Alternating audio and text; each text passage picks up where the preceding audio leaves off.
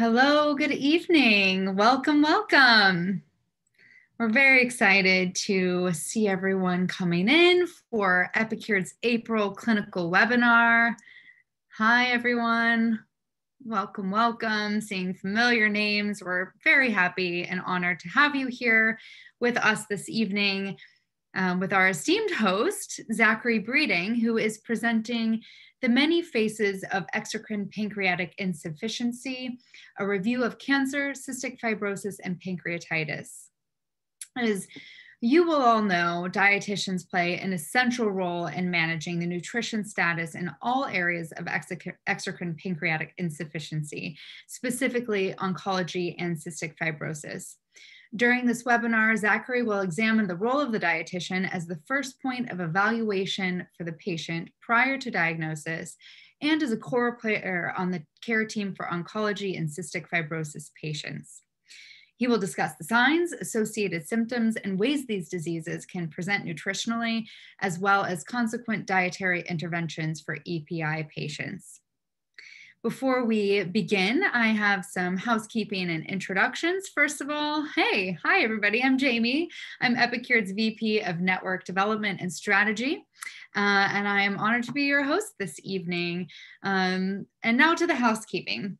You'll all be on mute for the duration of the webinar, but Zachary would be happy to answer any questions that you have at the end of the presentation. You can submit those questions at any time through the Q&A function at the bottom of your Zoom panel. We are recording the session and we'll be following up with all of you who are attending live with the CPE certificate via email. So please keep an eye on your inboxes for that. And with the housekeeping out of the way, it's my pleasure to give you a brief introduction of Epicure.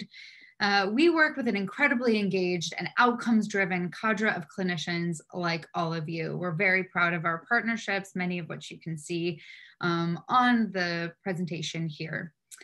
And we partner with them to bring these doctors and dietitians evidence-based nutrition. We bring it to life through beautiful and delicious meals, specifically tailored for those living with IBS, Crohn's, colitis, SIBO, celiac, and non-celiac gluten sensitivity. We know this can be really complicated, but we try to make it easy because it works. We have 15 years of research showing the efficacy of the low FODMAP diet.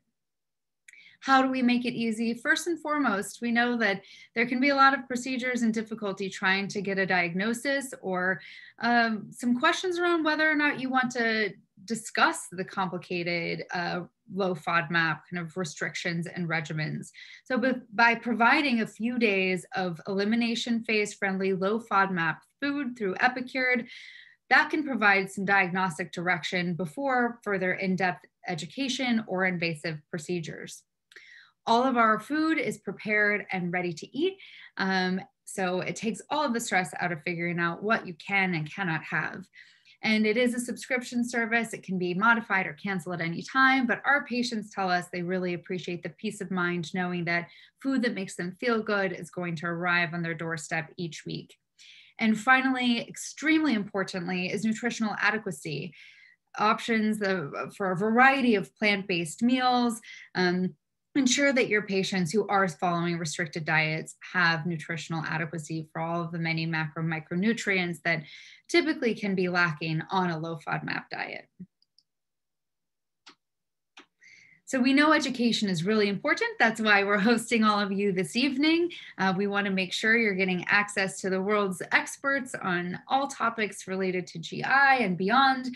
And we want to help you educate your patients as well in ways that make low FODMAP fun and easy and streamlined. So there are lots of resources available to you.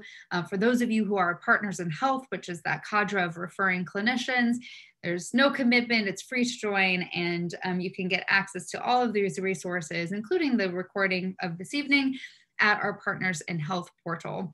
And you'll get a link to that via email. So again, keep an eye out for that. And finally, why do we get out of bed every day at Epicure? It really is these testimonials from the people who tell us that the way that they eat has improved, and they've gotten breakthroughs by eating epicured food. Telling us as a lifesaver truly makes my day, and working with clinicians like you who are that conduit between patients who need our food is beyond gratifying. So thank you for all of you for your time, for your expertise, and for the great work that you do with your patient communities.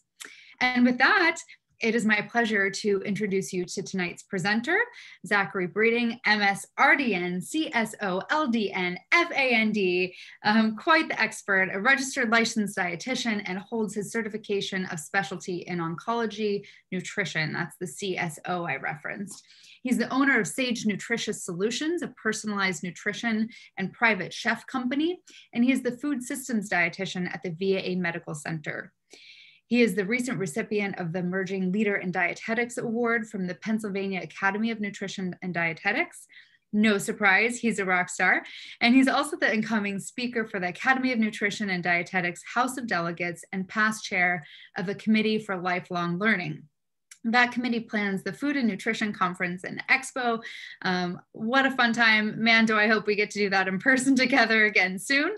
And Zachary is also the founder and president of the Maggie Wagner Foundation and the nonprofit organization with the mission to improve the lives of those living with cystic fibrosis.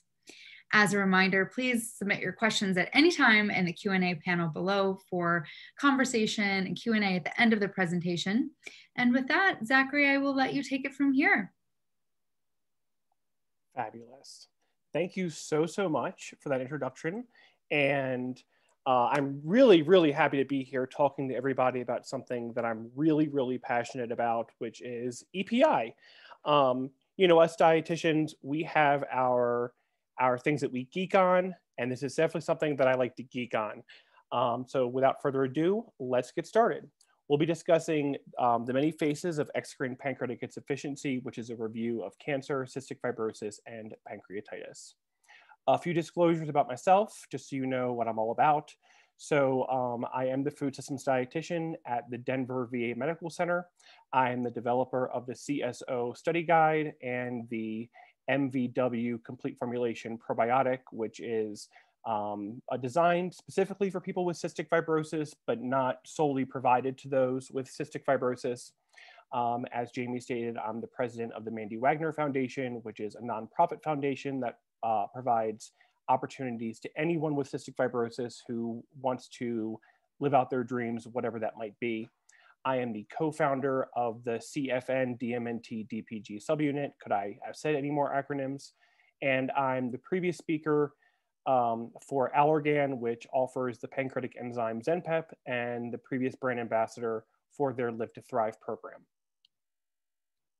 Our objectives for this evening are to explain the various etiologies of exocrine pancreatic insufficiency, to be able to determine patient symptoms consistent with a diagnosis of EPI, and discuss MNT recommendations for those with EPI.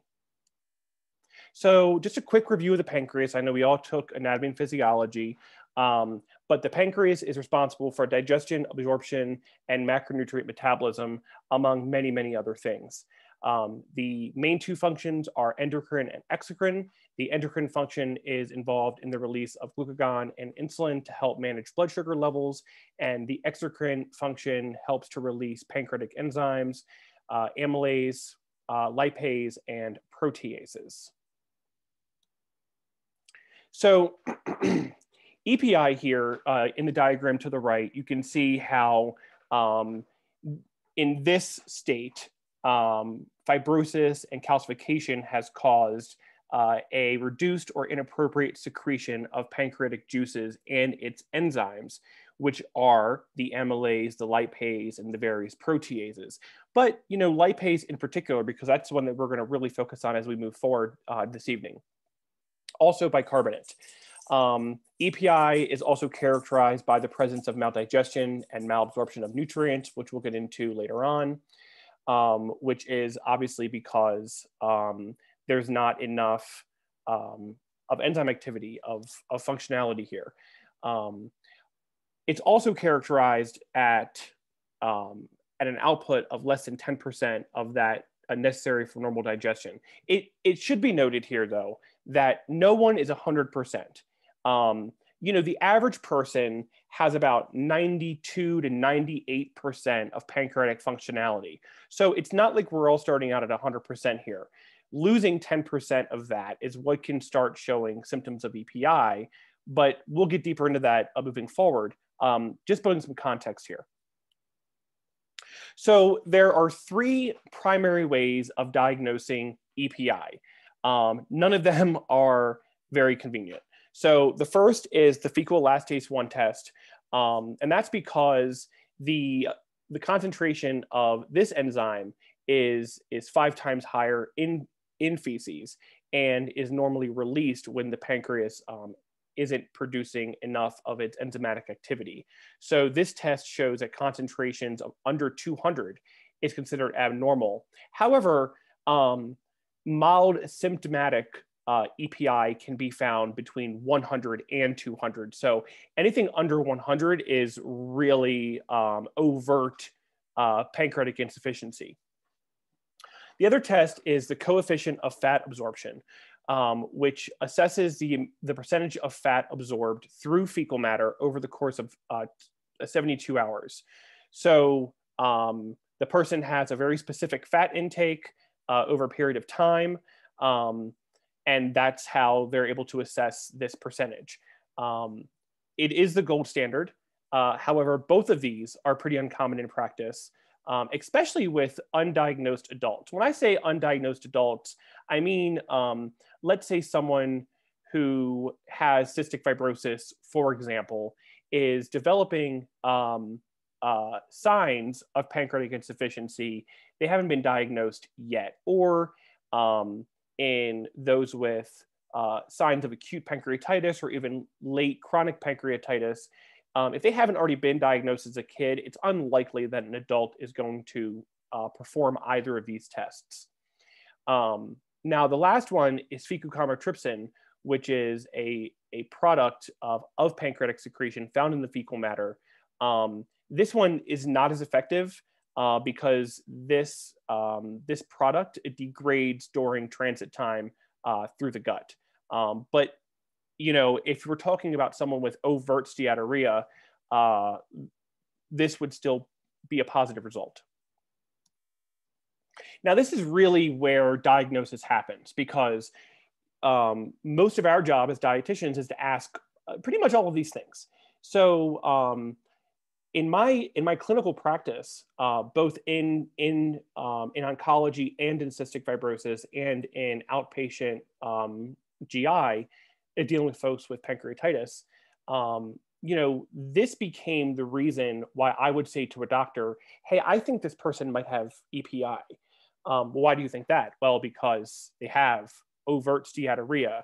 I'm asking them questions, and the partner's explaining that the patient has malodorous stool and gas. When I say malodorous, I mean, like, we're clearing a room here. It is funny to the patient normally to talk about this, but truly, when things are not absorbing the way that they need to, that fermentation occurs, that maldigestion, malabsorption occurs, and the odor that can come from both stool and gas is distinct. It's notable, and a lot of patients just kind of think, oh, I ate something wrong. But when it happens day after day after day, or multiple times per meal, it's a clear clinical manifestation. Frequent loose bowel movements with or without steatorrhea, bloating and abdominal discomfort, signs of acid reflux or gastritis, weight loss and malnutrition because fat is not being absorbed. Subsequently, deficiencies in vitamins A, D, E, and K. And because of these various deficiencies, there's a long-term changes in bone density, which is a long-term way of looking at pancreatic insufficiency in terms of, monitoring bone health. But really, it's looking at these GI symptoms. It's looking at things like weight loss and vitamin deficiencies that are the clear telltale signs of EPI. So we'll talk more about why cystic fibrosis is mentioned frequently throughout this. presentation with other conditions, that are not exactly related. We talk about pancreatitis, we talk about pancreatic cancer, all these different etiologies related to the pancreas. CF, these folks have the highest incidence of EPI. And even in those who were classified as pancreatic sufficient, they still might not have optimal pancreatic function, despite at an earlier age having negative results for, let's say, the fecal elastase test, which is pretty common in the cystic fibrosis world. In unresectable pancreatic cancer, there's a 66 to 92% chance of EPI incidence, and that has more to do with where the tumor is located, how severe the tumor is, and if there was any treatment that impacted the status of the pancreas itself. Now, in pancreatectomies, the EPI incidence is, again, different based on what part was cut off. So if it's the head, which is where a lot of the pancreatic juices are released, we're talking about a 60% incidence. In the distal region, 15 to 42%. Again, it depends on how much was removed. And in the central region, only about 10%. Now, in chronic and acute pancreatitis, you might think that in chronic, the incidence would be higher than acute, but the incidence of acute pancreatitis is short term. So the onset is so significant that it has a high rate of causing temporary inhibition of these release of pancreatic juices, whereas in chronic, the fibrosis and the inflammation is so long-term that it causes a less incidence, but a more severe long-term EPI association. So most people know about cystic fibrosis to be this mucus in the lungs. And though that's true, the reason why we talk about that so much is because that is the primary cause of death in people with cystic fibrosis is chronic pulmonary exacerbations, lung infections, and failure. CF is the most commonly occurring autosomal recessive disorder in Caucasians. It's actually more common amongst adults than children now, which is insane. And it's really only because more adults are living with cystic fibrosis than children living with cystic fibrosis. And that's because treatment and these genetic-based medications extend the lifespan so much longer than before. The lifespan used to be not even 8 years old, and now we're looking at 40 years and beyond from the Cystic Fibrosis Foundation, which is truly amazing.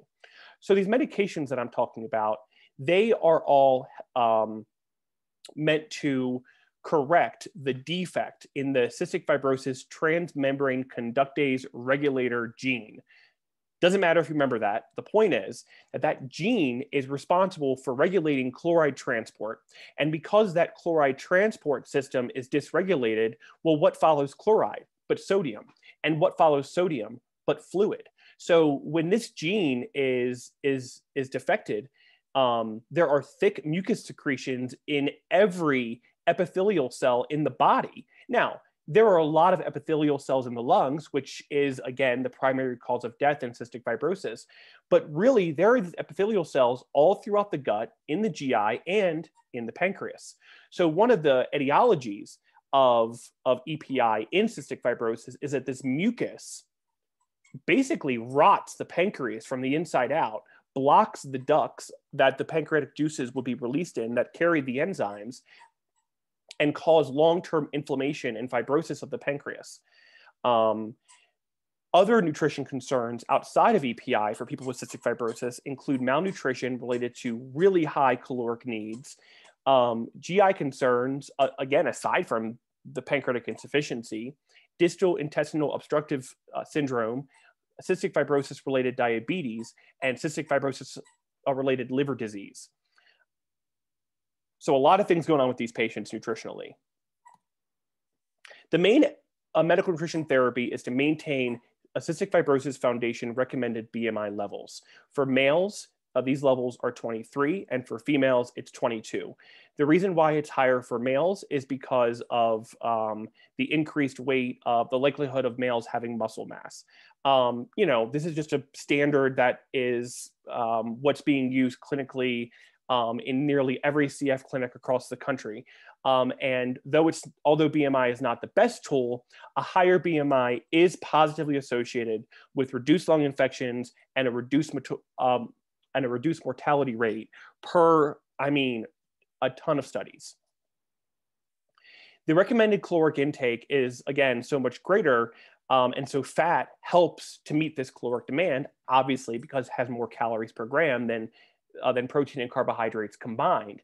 And so pancreatic enzyme replacement therapy is the solution to absorbing that extra fat. I'll discuss more about PERT later on, but that is part of the MNT for these individuals.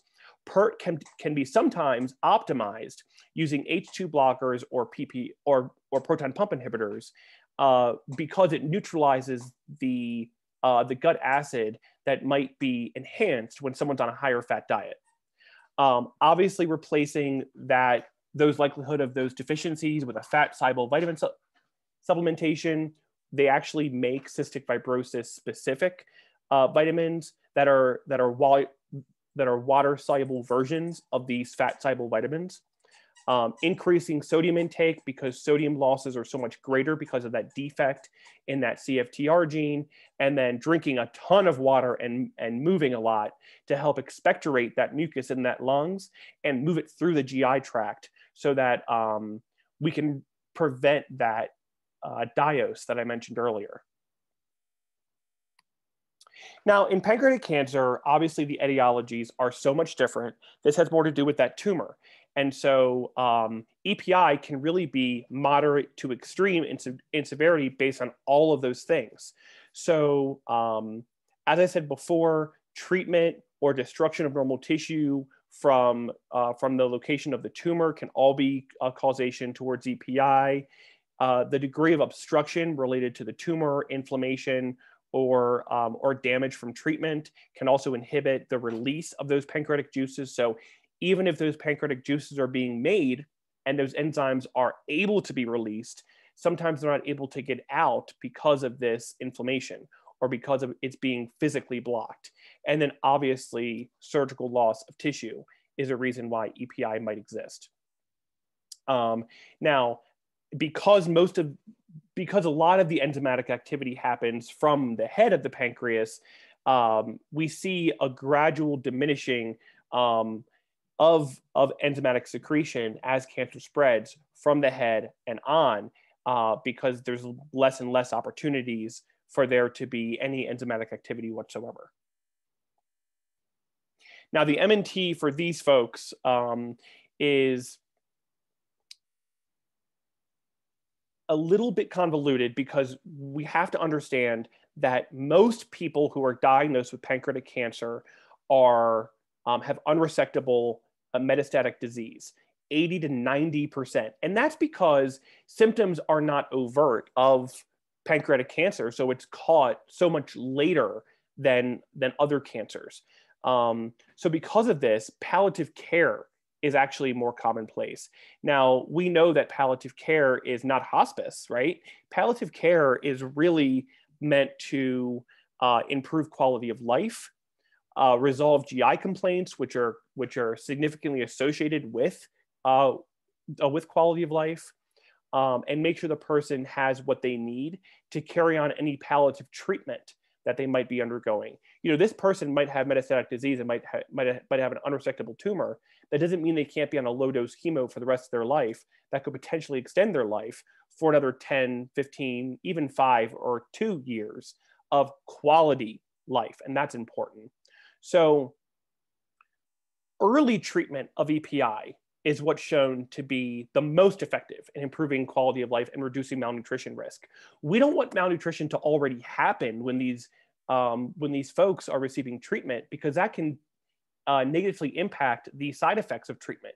The more someone goes into the malnutrition range, the worse whatever treatment they're on gets, whether it be radiation, whether it be chemotherapy. And the side effects can range. I mean, you could have very, very, very mild nausea to severe, unretractable nausea and vomiting. You might have pudding stools every now and then to having chronic diarrhea. So really preventing malnutrition can help significantly improve quality of life, secondary to preventing the exacerbation of those side effects from treatment. And we do this, again, through adequate caloric intake of protein, fats, and carbohydrates, absorbing those macronutrients using pancreatic enzyme replacement therapy. Again, hydration because they're on treatment. Of course, everybody needs to hydrate, but if you're on treatment, you're so much more likely to be dehydrated. And that could mask symptoms such as, diarrhea if the person's not hydrated enough and they're experiencing constipation. And of course, managing any other nutrition-related symptoms of treatment or that the person might just have because they're a person, and people are multifactorial. No one lives in a silo. Now with pancreatitis, acute pancreatitis can occur because of a loss of functional capacity due to tissue death, also known as necrosis.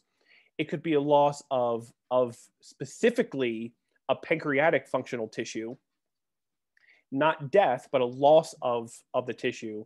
And that tissue is called parenchyma. It could be related to temporary ductal outlet obstruction or alterations in hormone mediators that are responsible for enzymatic release. Now, EPI is less common than in acute pancreatitis than in chronic pancreatitis, because the higher incidence is within that first 6 months, as I said before. Over the course of 12 months and beyond, that incidence decreases to 15 to 20%. So a lot less at that point than in chronic pancreatitis. And as the pancreas resolves, then the incidence of EPI obviously reduces. With that said, it's still important to give these folks with acute pancreatitis pancreatic enzyme replacement therapy, because the pancreas doesn't know that you're introducing these outside enzymes. It's not like insulin, where if you give insulin, you're not using the pancreas's insulin, right? In pancreatitis, the pancreas is going to release the enzymes that it can release. But if it can't, you bring in the backup soldiers, the exogenous pancreatic enzymes, to fill the role.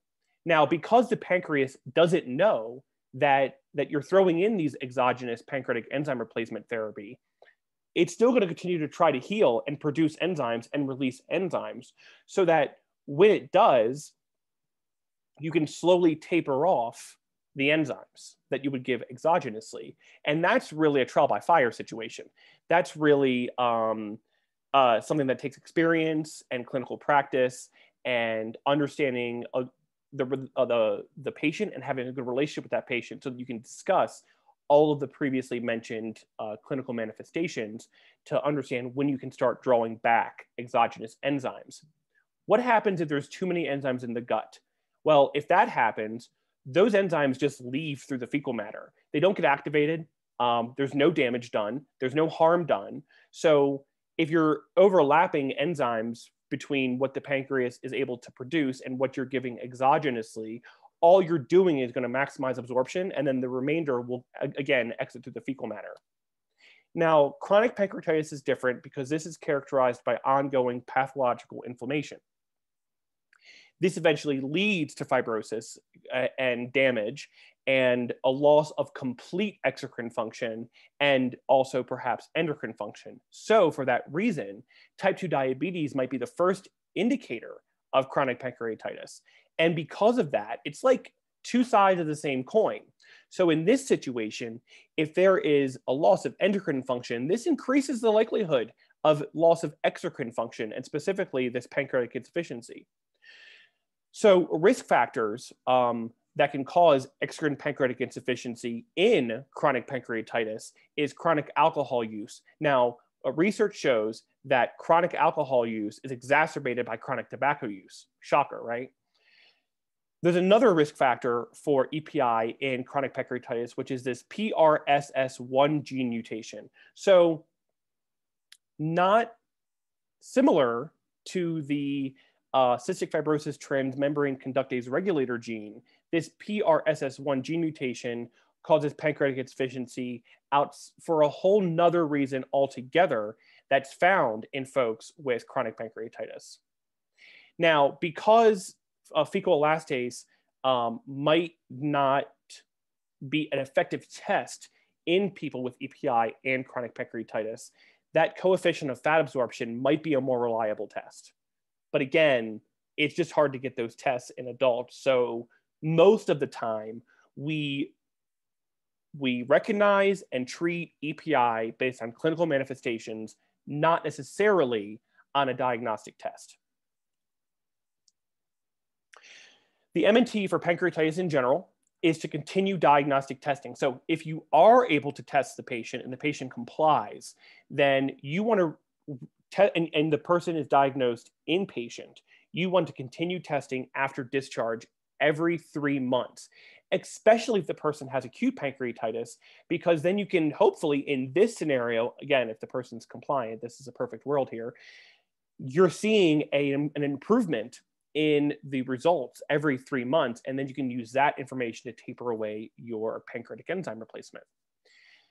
Because of the increased risk of malnutrition and malabsorption, we want to use that PERT, as I said before, and as I also said before, that FE1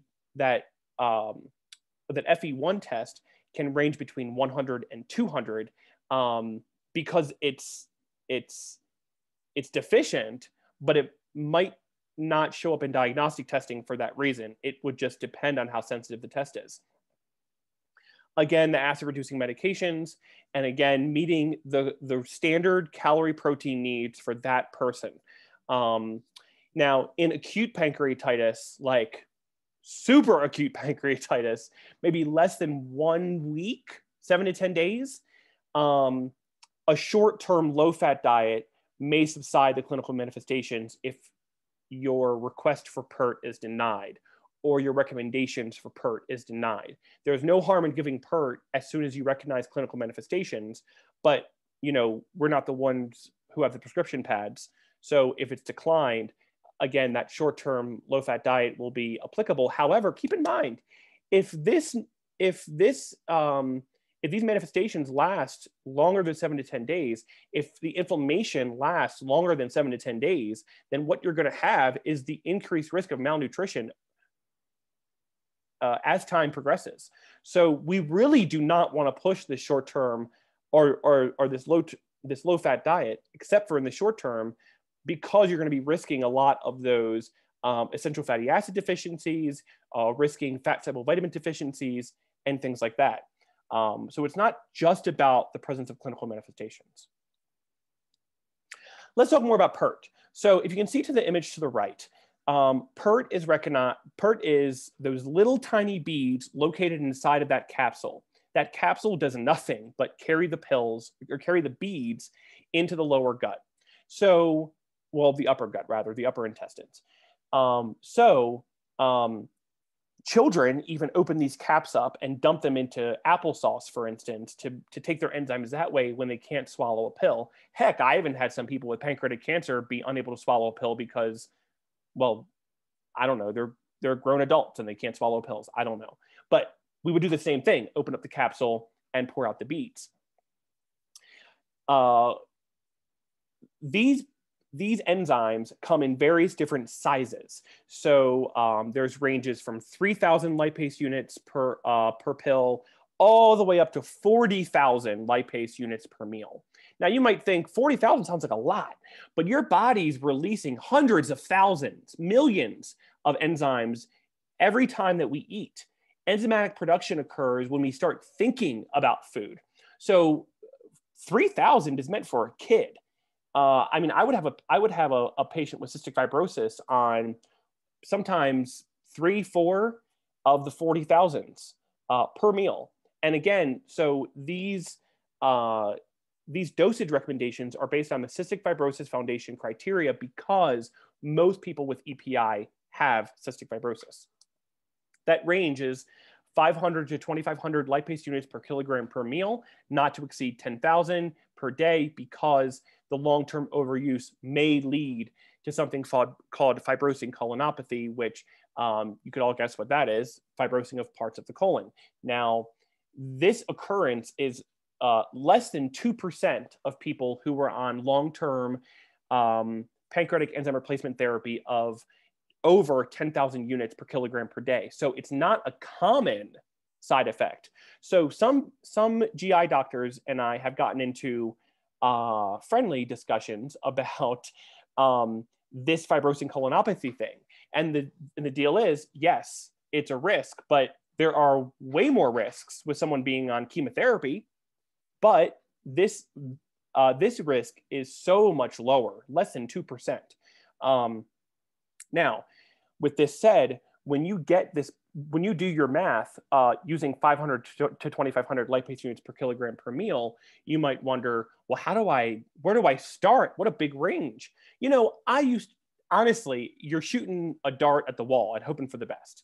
I always start clinically, my practice, about 1,000 and just start there, because these dosage guidelines are meant for kids and adults. So I'm not going to start at 500 because it's going to be probable you're going to have to increase anyway. So for me, my practice, not an official recommendation from anybody, I like to start at 1,000 and work my way up. Obviously, the higher doses are made, like the 40,000, for instance, or 36,000 or what have you, are made in order to reduce pill burden. So that if you get a number such as 140,000 lipase units for this meal, you can only give a few pills instead of giving 2 handfuls of a 12,000 or 15,000 lipase unit PERT. I didn't mention this, but it's important to mention that the reason why the enzyme brands exist that are prescription are because they were FDA approved in the 90s. These enzymes used to not be FDA approved, just like there's all the enzymes you can find in GNC, in your local pharmacy, heck, in the grocery store. So those enzymes, like any other supplement, are not FDA regulated. When the FDA approved medications were not FDA regulated, they had the same problems, which were inconsistency in dosage. They were unsafe because you didn't know how many were in there.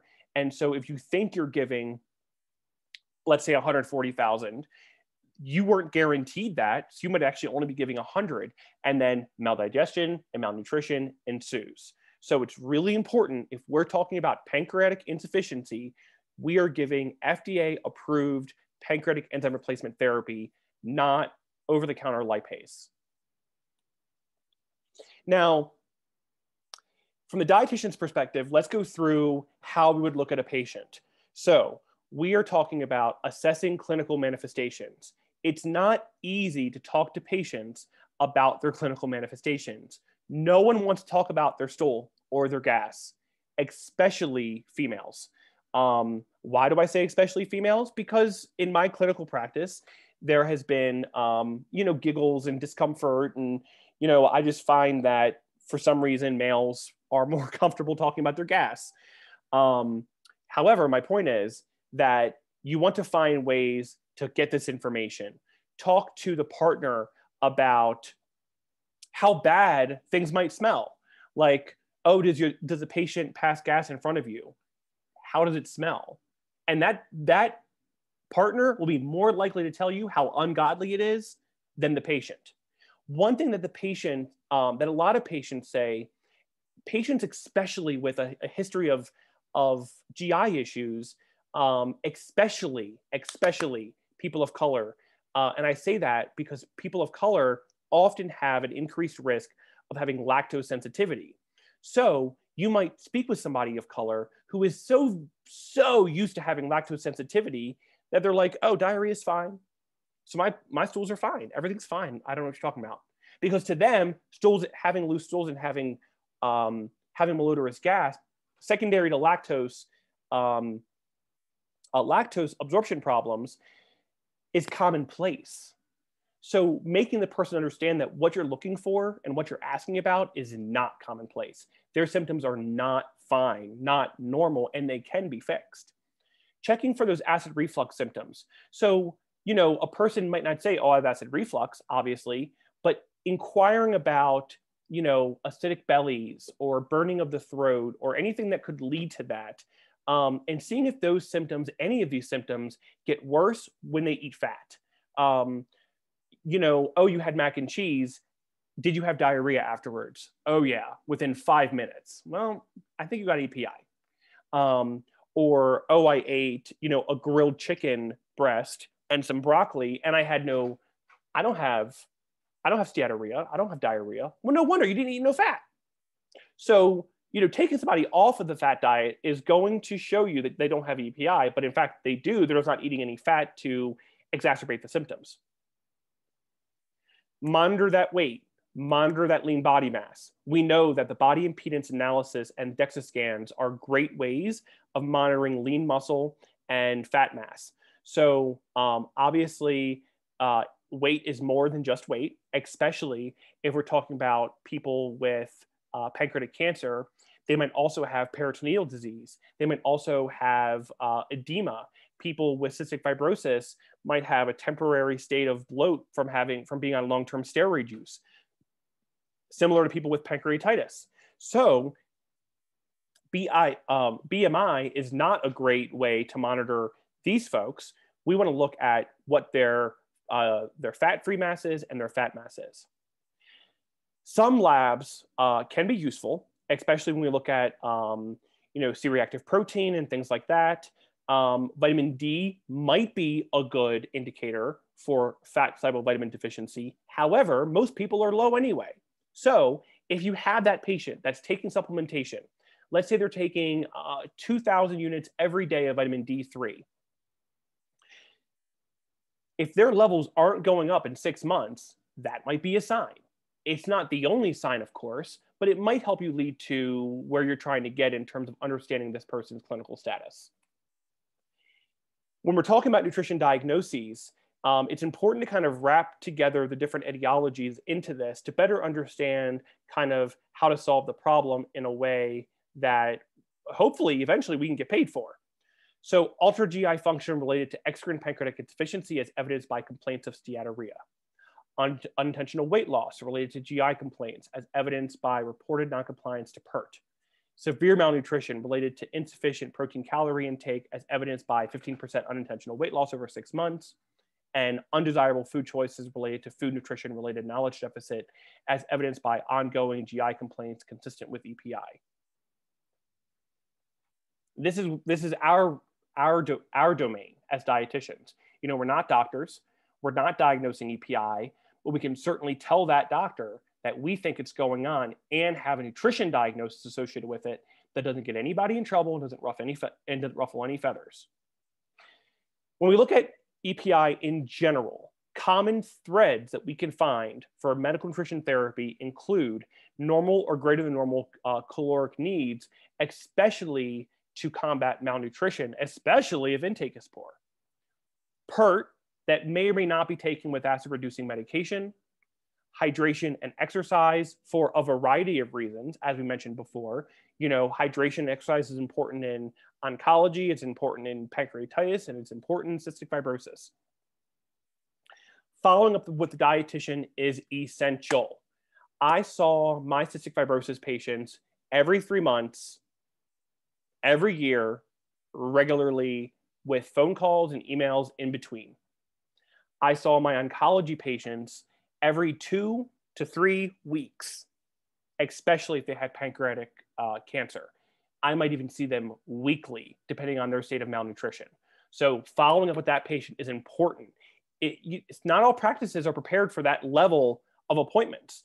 And not all of us have the ability to see our patients that frequently because our books are full, we're understaffed, and there's not a lot of funding to hire more dietitians. I know I'm preaching to the choir. However, advocating for these follow-ups as much as possible is essential. Getting the patients on your books, convincing that oncologist or that pulmonologist or whomever, that gastroenterologist, that they need to see you as often as they're seeing their specialty provider is what's going to help maintain their nutrition status, prevent malnutrition risk, optimize absorption, optimize nutrition, and coincide well with their medical plan. So to wrap this up, and we're leaving plenty of time for questions, EPI is most prevalent in diseases such as cystic fibrosis, pancreatic cancer, and pancreatitis. The dietitian plays an essential role in the diagnosis of EPI due to the assessment of clinical manifestations. Malnutrition and fat-soluble vitamin deficiencies are commonplace and should be addressed clinically. Recommending appropriate pancreatic enzyme replacement therapy is essential and can essentially resolve EPI symptoms, which is fantastic. And quality of life is intrinsically tied to reduction of EPI symptoms, especially if you have someone who is under palliative care. Those are some key references that you can take a screenshot of if you like. A lot of the other information about cystic fibrosis you can find on the Cystic Fibrosis Foundation website, just for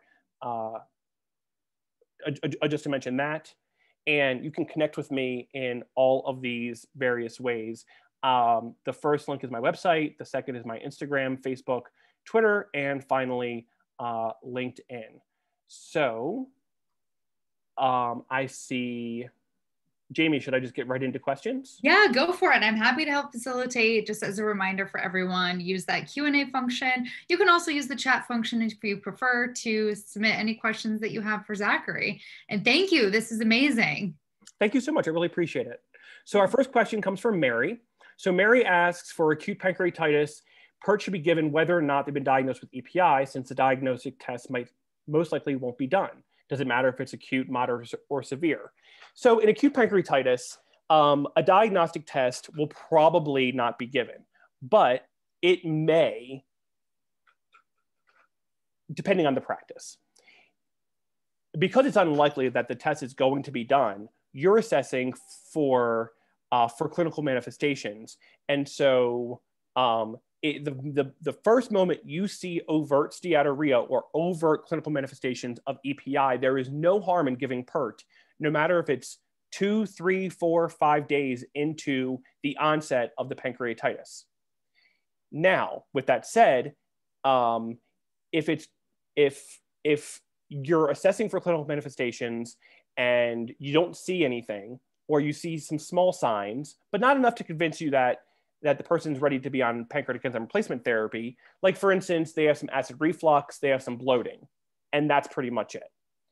Again, that could be enough for EPI. I'm telling you, it doesn't have to be this blowing diarrhea and gas and all of that. It can just be acid reflux and bloating, and not even weight loss.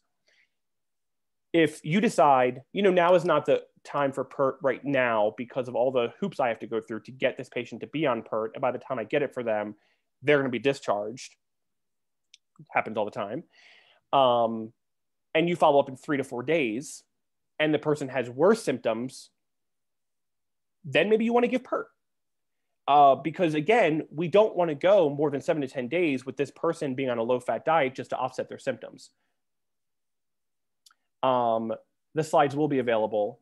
I think Jamie mentioned that she was going to be posting them online somewhere. Jamie? Yeah, so we'll share a recording of the full session, and that will be in your inboxes shortly. Fabulous. Great. Any other questions oh, we got one. Here we go from Sean. Yesterday I had a pancreatitis patient, 3 weeks status post gastric sleeve with 44 pounds of weight loss. Could rapid weight loss have contributed to pancreatitis? Absolutely. And I'll tell you why. So onset or contributing inflammation from any gastric surgery is a contributing factor to exocrine pancreatic insufficiency. Absolutely. It's the prevalence isn't as common as pancreatitis, CF, and pancreatic cancer. So I didn't mention that in the presentation, but absolutely. Gastric sleeve surgeries, gastric bypass surgeries, just because you're putting your hands up in that person, you're moving things around, you're removing parts of the GI, that systemic inflammation can occur and can block that pancreatic duct temporarily and contribute to this weight loss. Sleeve patients don't lose weight as quickly as people with bypass because they have more room to absorb in the stomach, pretty much. And so 44 pounds is quite a bit. So I would say that might have been contributed by at the very least, temporary pancreatic insufficiency. Great. Well, I don't know if Zachary, there's any last comments or FAQs that you typically get you want to share with everyone. You've provided some great resources. Again, everyone can access those. Oh, we've got another question. Perfect. But I was going to say access those via the recording once sent out, but I'll leave this question to you. So this person says that I found your experiences with females being more embarrassed by talking with bowel movement disturbances interesting. As a female dietitian, I've had the opposite experience of males seeming more uncomfortable discussing GI concerns than females. Possibly it's a gender-related phenomenon that we could be sensitive to. That's very possible. Absolutely. I think that's funny too. Absolutely.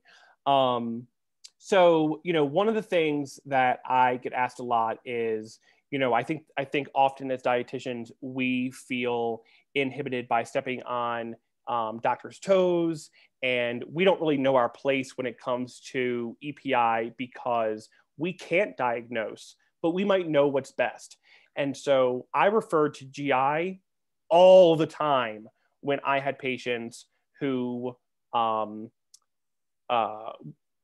I felt had EPI, and I would not only write the note and tag the physician, I would email the physician and let them know, and then I would chat box their physician assistant or their nurse to say, hey, there's this patient I want on your radar. Like, I was putting these patients in front of the doctors in a way, because when it comes down to it, these patients' nutrition relies on us because we are the gateholders to understanding EPI's clinical manifestations, only because that provider is looking at the grander picture.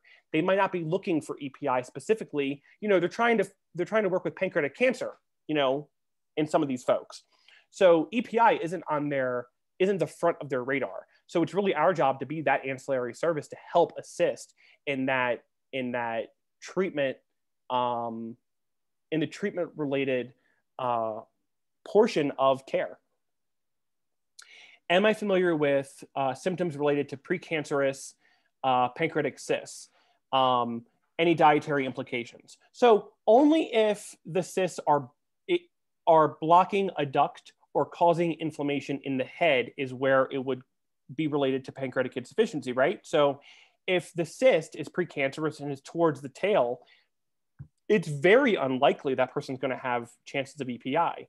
But if you're seeing anybody with any pancreatic problem, there's no issue in doing the nutrition assessment for EPI, just in case. Some enzyme companies are having commercials now encouraging people to assess themselves with the symptoms. So I feel that we should really be the first people to ask them these questions rather than themselves, because we're the ones who know how to assess those answers to those questions for EPI. What is my experience in using Reliazorb with these patient populations? So for those who don't know, Reliazorb is a cartridge that clicks into tube feeding along the tube between the bag where the formula is held in the closed system, or I guess open system even, and the gut. So it's external to the body, and the cartridge contains enzymes. The formula goes through the cartridge, touches all the enzymes, gets broken down, has the amylase and lipase and protease bound to these enzymes, and then it goes into the gut. So the gut doesn't have to do anything to absorb, and the person essentially doesn't have to take oral pancreatic enzyme replacement therapy. Again, this is only for people with enteral tube feedings. So it's amazing. I love Reliazorb. Now, it's a brand. They're the only one that makes something like that. I have found that a cartridge can last up to a liter of formula, though I think the indication for it is slightly different. And oddly enough, putting two cartridges together reduces the absorption which I don't understand why. And I've talked to Reliazor about that myself, actually, and they don't understand why either. But it's what the science shows. It's what their science shows, actually. So I think Reliazor can be a really great tool when used as a single cartridge with up to a liter of formula. And really, if you're getting up once to change out the cartridge, as opposed to getting up, you know, after every Tetra Pak that you might put in, which is what you'd have to do without Reliazor, your quality of life is still improved. And the next question is, in a patient with diagnosed with acute pancreatitis, awaiting biopsy results, there's a mass in the pancreas, having lost 10% weight in 3 weeks, not on enzymes, not able to tolerate much in the way of food. That could be pancreatic insufficiency right there. When you're mentioning toleration of food, you know, that says to me right there that there could be a slurry of symptoms associated with EPI that not only is backed up by this weight loss, but might also be ameliorated by temporary enzymes. You know, if you're part of a hospital system that has a cystic fibrosis care clinic, a lot of those folks have samples of enzymes in their office. So if you have a good relationship with your CF dietitian, they might be able to, you know, lend you some samples that you could use under the doctor's permission to trial on the patient and see if they work.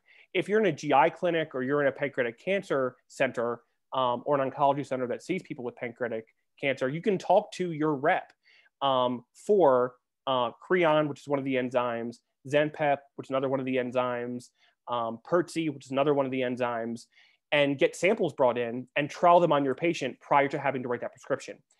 For me, samples were essential. I use those samples for every single patient that I assessed to have manifestations of EPI. And I did that because I wasn't going to wait for the doctors to assess them, to discuss whether or not they would do a diagnostic test, to then get a prescription so the person can then fill it.